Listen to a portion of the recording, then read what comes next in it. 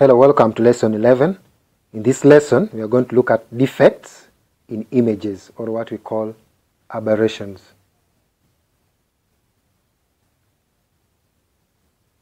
When you talk of aberrations in images, this is the distortion of images formed by either spherical mirrors or spherical lenses. There are two types of aberrations, namely, we have what we call the chromatic aberration and then the spherical aberration. Let's begin by looking at the chromatic aberration.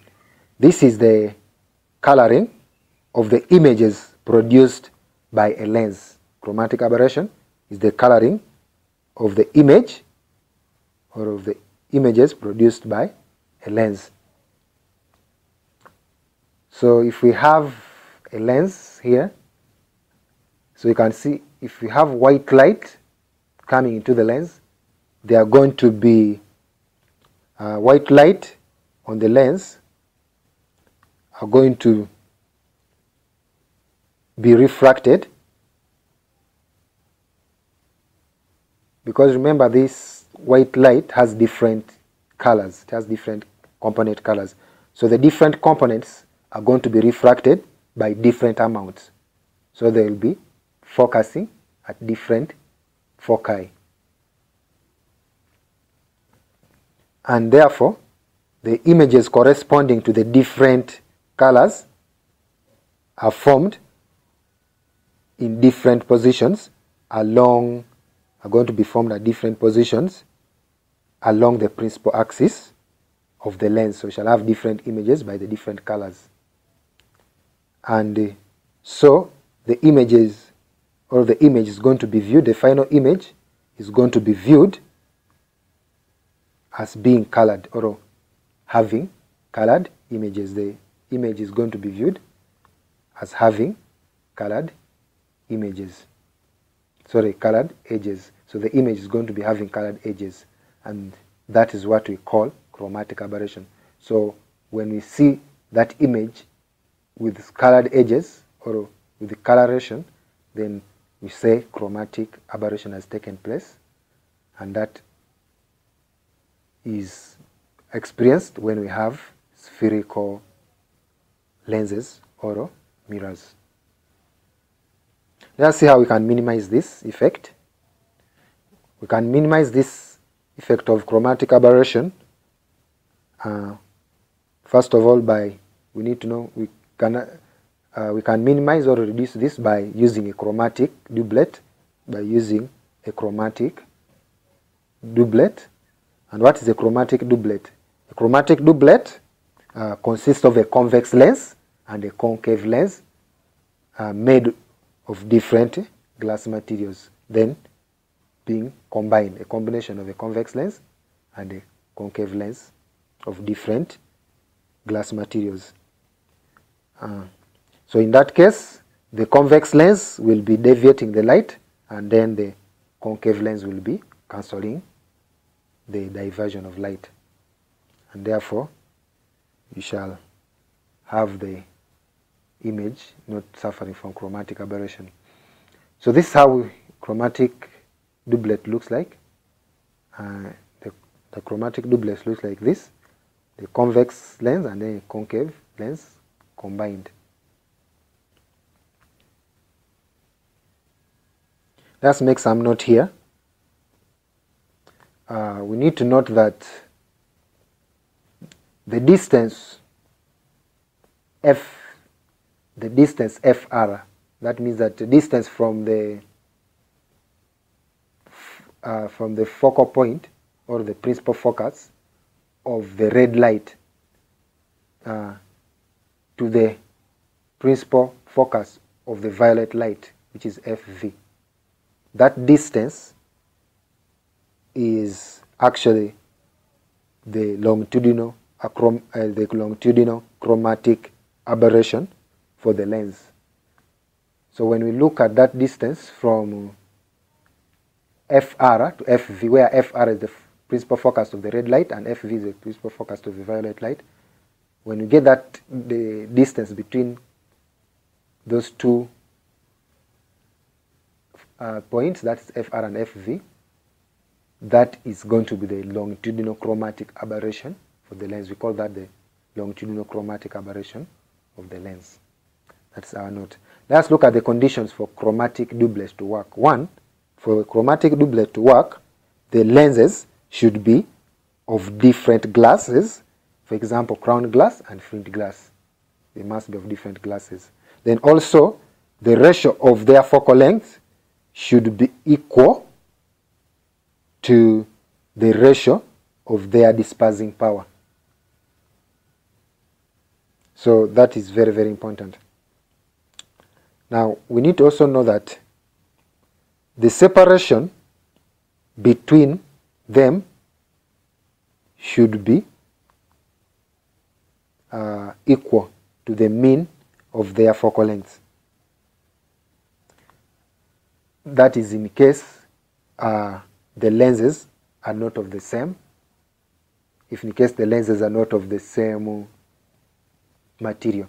So we can also use lenses which are not of the same material, the convex lens and the concave lens, which are not of the same material. That is very possible. But if in case that happens, then the separation between them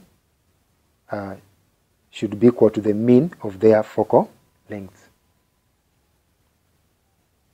So I'm saying that if the lenses are of the same glass material, or of the same glass, then should not be in contact with each other. They should not be in contact with each other, and so it means that the separation between them should be equal to the mean of their focal length.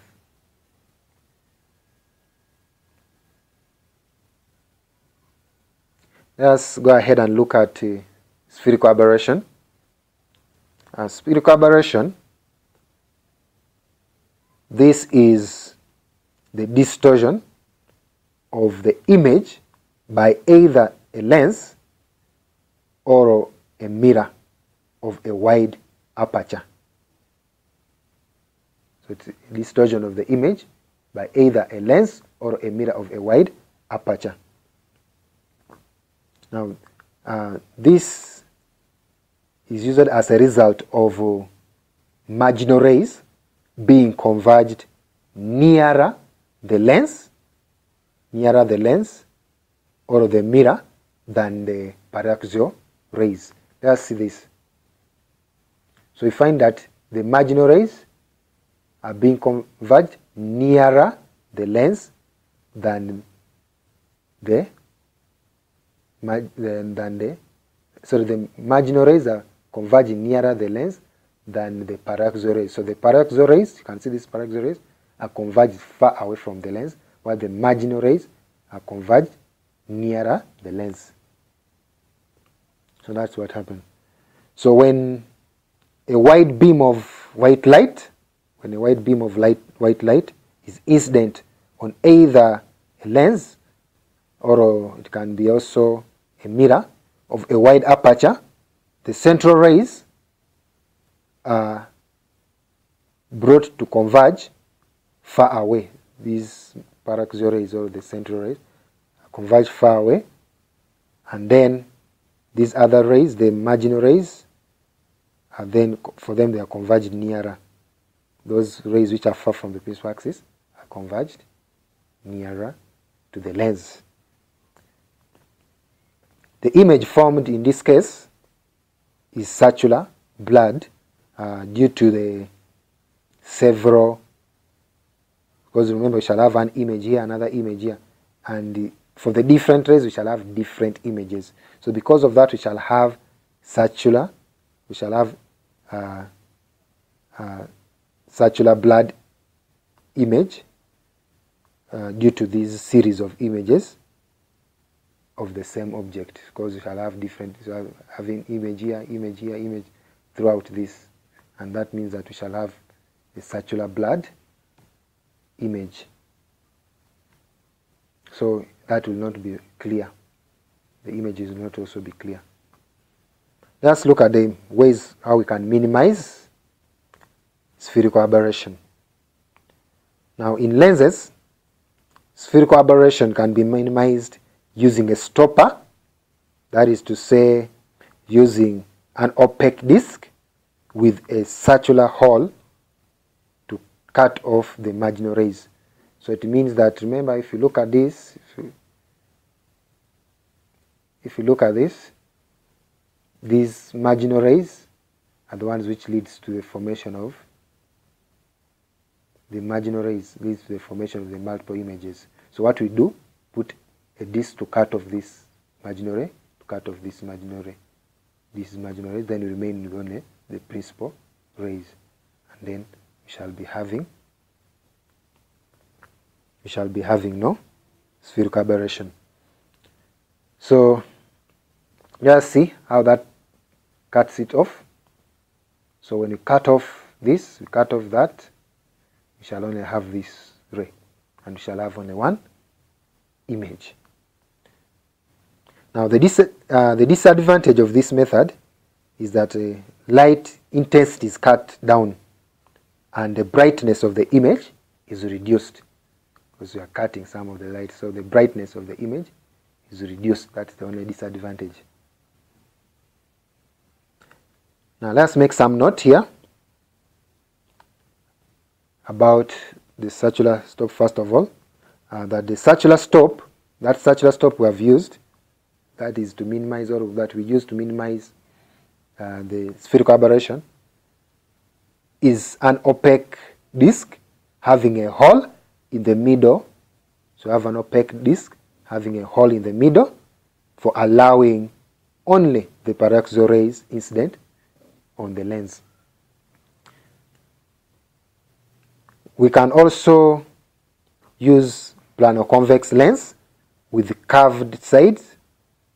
Can use plano-convex lens with curved sides facing the incident rays. That can also be done. Can use plano-convex lens.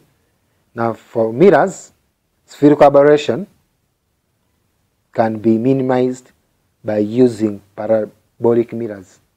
So of just using curved mirrors, the concave mirror, can use the parabolic mirrors to minimize spherical aberration. Now this is because the parabolic mirrors converge wide beam of light, or a wide parallel beam of light incident onto it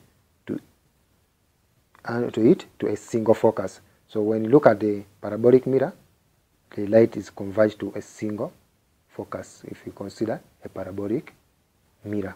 That's why you can use parabolic mirror. So all the light rays, even the marginal rays, will all be converged to a single focus. So that's how you can minimize it in convex, in the mirrors, in the converging mirrors.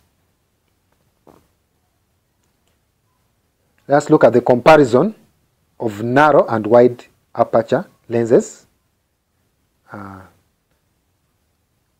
Lenses of narrow aperture are widely used in optical instruments so as to avoid spherical aberration. This is because when a wide beam of light falls on the lens or on a lens of a narrow aperture, all rays or all paraxial rays and all rays are paraxial, that is, all rays are paraxial and are thus brought to a single focus to form a sharp image. However, a lens with a wide aperture, when we talk of the aperture, we're talking about the diameter of that lens. A lens of a wide aperture allows in both paraxial rays and the marginal rays, which are thus brought to different focus to form a blurred image. So that is the comparison between the narrow and wide aperture lenses. Thank you for your attention. We meet in the next lesson where we are actually going to be looking at, or we are going to introduce optical instruments.